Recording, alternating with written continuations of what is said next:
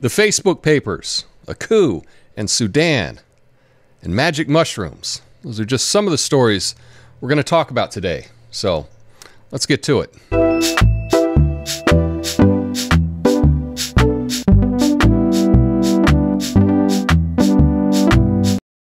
Hey, thanks for joining me today. Tuesday, October 26th. I do want to thank you for hitting that like button, subscribing, all that good stuff. They tell me that it makes a difference in the algorithm, and I believe it. But first, I do want to give a shout out to my dad. It was nice seeing you this weekend for your birthday. Happy birthday, Dad. I'm so glad that you are in my life. It means the world to me. And unlike my dad, I hope you actually hit the like button. He will watch my video and then send me an email and tell me how I drone on and on too much. And I agree, I do. I'm trying to record these live with no edits, and sometimes I get a bit long-winded. That's why I've added time codes to every story that I do in the description, and on YouTube there's a little scrub bar. So if there's a story and you're getting bored with it, you want to go to the next one, it's very easy to do. Just click the link or the bar, and that'll take you right to the next story. It'd be so awesome if everybody would do that on their videos. I'm talking about big shows. If they would just make it easy to skip to the next story, that would be a nice thing to do.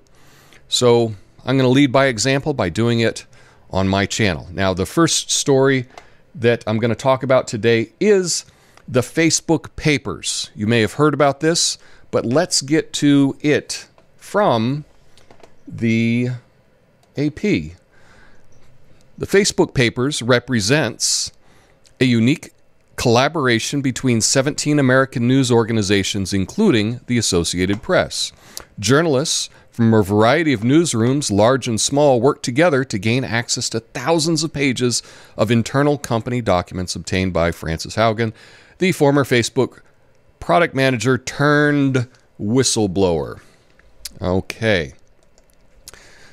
And it's not exactly as it's being reported. So the New York Times, this is what they come up with from the Facebook papers. They've looked into it, and they say, they want to let you know that these reports showed how Facebook knew Instagram was worsening body images among teenagers, was some of the issues that were in the papers. We go to the Rolling Stone, they'll tell you Facebook didn't do enough to tamp down Stop the Steal groups ahead of the insurrection. That's what Rolling Stone wants to tell you about it. Now, if you go and you read who funded this whistleblower, Glenn Greenwald talked about it in this very lengthy blog post that he did about this billionaire Pierre Omidyar's financing of the whistleblower. And he has some thoughts on that as to, why it was initially funded and how this came about. That's all very interesting as well. But here's the point that I want to make. The Facebook papers are not public. They are only being shown to select media companies. And they tell us what is in them. So these media companies are the ones that give us the information because they're not public and you can't look at it for yourself.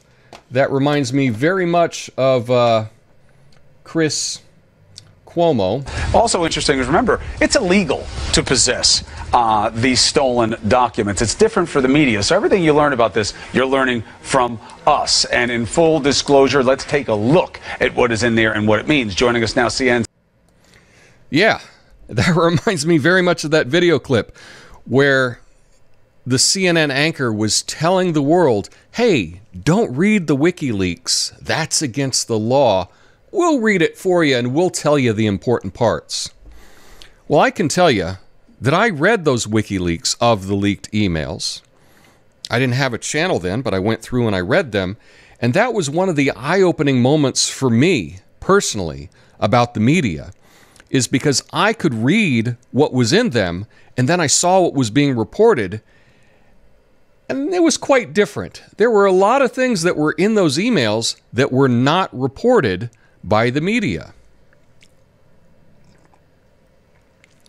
And I think perhaps that's true with the Facebook papers as well.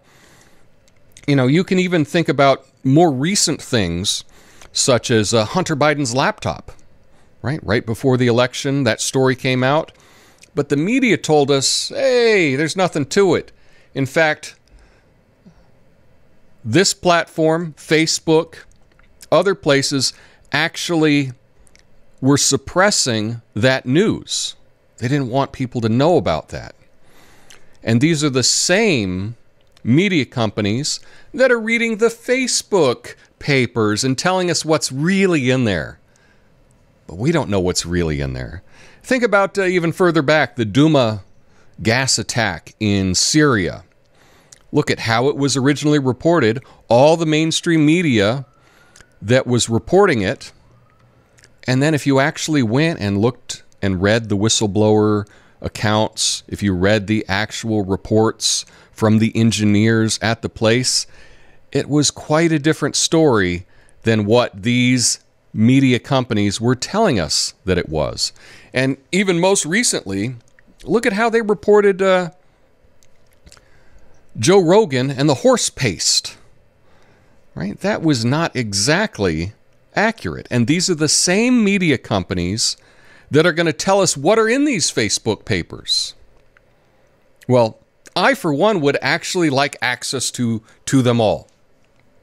Someone needs to leak them so that the public can go through them and find out what's really in them. Because I don't know about you, but do you believe the New York Times when they tell you, hey, we went through it and we saw they were being mean to teenage girls? And trust us, there wasn't really much else in there. You believe that? Yeah, I don't either. And that's why I think it's important to take this news with a grain of salt. Don't just accept what the media is telling us about this. And in fact, one of the things that really bothers me is I will see independent news media people talking about this, but they're just reporting on what's being reported without saying, hey, I wonder if there's things that aren't being reported. I think that's an important detail. And if your news source is not telling you about that, they're not telling you the whole story. So that's my take on the Facebook papers. Now, this is all new. There's new stories that are going to come out every day that I'll take a look at. But until there's a source I trust, I'm going to take it for what it is. So let's get to story number 2, which is the Coup D'Etat in Sudan. All right, let's see. Again, we'll go back to the AP.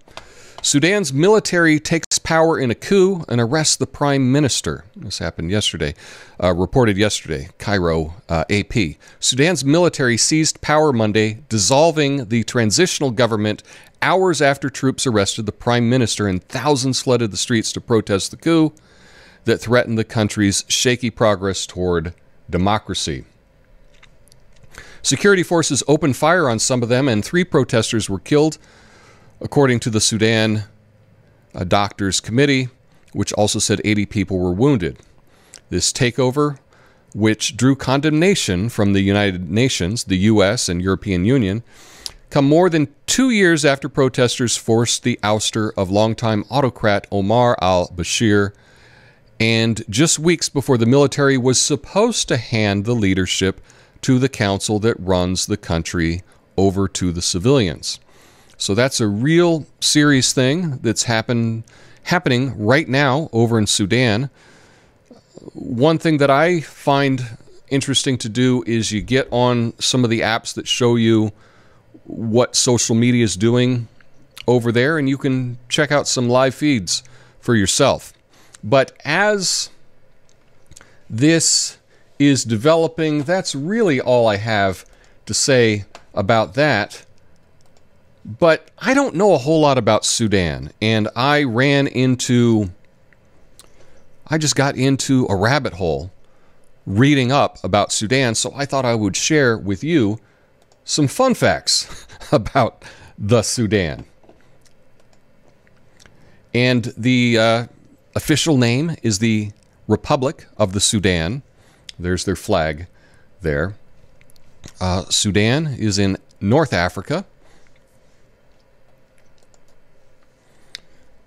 There in purple, that's the country. To the north of it is Egypt. To the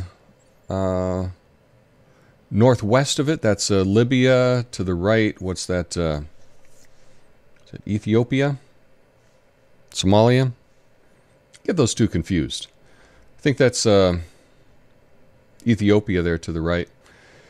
But it is mainly... the northern part of it is desert. The southern part is tropical. So they have lots of... they can actually grow things there. You may not know this, but they've got some pyramids. In fact, they have more pyramids than they do in Egypt, which is just to the north of them, although their pyramids are not quite as big. The big one in Egypt is like over 450 feet. None of these reach 100 feet, so they're much smaller. They're more angular. They're not as wide at the base. They're also called the Nubian pyramids, so that's kind of cool. The name Sudan, and we say Sudan in America. In Britain, they say Sudan, right? But we say Sudan is the pronunciation of it. It's actually originally in Arabic. Originally, it was Bilad az Sudan, and that means land of the blacks. So Bilad is a land or area, region, if you will, and Sudan is blacks. So their country is actually named Blacks. And it's done so because the people that came there, they saw everyone was really black. It was dark people. And so that's what Sudan is named after. I thought that was kind of a fun fact. The capital is Khartoum. Here's a postcard-looking picture of Khartoum. Looks really pretty and nice. Of course, if you zoomed in and got down on a street level, there's a lot of chaos going on. But that would be the same. You could say the same thing about Portland. You know, a postcard of Portland is really nice. You get to some areas, you zoom in, and it also looks like a third world country here in my own city. But this is Khartoum, and I put a little graphic, there we go, of an elephant, because Khartoum means elephant trunk. That's their capital, Elephant Trunk, which is kind of a cool name for a capital. And lastly, I guess this is fun-ish, about what's happening with women in Sudan. It's not a great place for women. It's ranked one of the worst places in the world for women. However, they are making advances, and it is getting better. So, for example, just a few years ago, women couldn't wear trousers or slacks, pants. They couldn't wear pants. Originally, if they wore pants, they would be whipped. Sudan has Sharia law, meaning that it's pretty strict. It's not as socially progressive as most of the West is. So women were not allowed to wear pants. Being gay is a capital offense. They would kill you if you came out. So, but more recently, they changed from whipping women for wearing pants to fining women for wearing pants. And just a couple of years ago, some women wanted to take that to court, and they were not fined. And so now women can actually wear pants in public in Sudan. So, baby steps. They're moving forward. They are making a lot of progress for women. And one of the things that is helping that along is actually social media. Women are able to do a little business, sell things on Facebook, things like that. So there is progress being made for women in Sudan. All right. And next, I want to do a segment, very short segment, that I will call Presented Without Comment. There are lots of stories that I'd like to comment on, and I think better of it. And so I'm just going to say, this is presented without comment.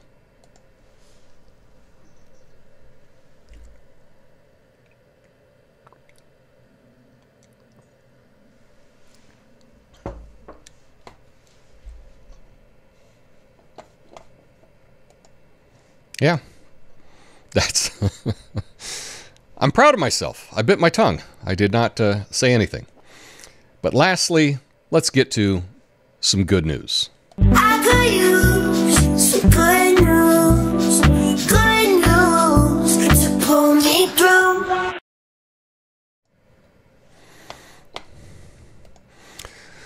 Johns Hopkins Medical receives first federal grant for psychedelic treatment research in 50 years. And this is actually from Johns Hopkins Medicine website. So, Johns Hopkins Medicine was awarded a grant from the National Institute of Health to explore a potential impact of psilocybin, I hope I'm saying that right, on tobacco addiction. This is the first NIH grant awarded in over half a century to directly investigate the therapeutic effects of a classic psychedelic, consistent with a recent study published online, which is pretty freaking awesome. So this is fantastic that they're actually going to look at magic mushrooms in the treatment for various things. The first thing that they're going to look into, the first federally funded grant for magic mushrooms, is to research whether you can use mushrooms to quit smoking cigarettes. It should be an interesting thing. Based on the preliminary studies, they've found that it works much better than many other treatments. They use it in combination with talk therapy, cognitive behavior therapy. So they would learn how to address your addiction to tobacco, and they're using the magic mushrooms, I think in small doses, to help out with that. And if it turns out that that is an effective treatment, that will be good for all people that are addicted to tobacco, get healthier, quit smoking. I have my own method for quitting smoking. I should make a video on that. But this is good news. This is good news. I live in Oregon, and they have decriminalized all drugs, including magic mushrooms. Of course, decriminalized does not mean legal, right? I think magic mushrooms are actually legal in Oregon, but you can't buy them anywhere. I don't know where. I guess you got to go to a street dealer to buy them. I have not seen them in any of the shops. Now, we can walk into stores and buy marijuana, etc., but you cannot walk into the store and buy magic mushrooms yet. However, maybe that will come. But overall, I think that's pretty good news.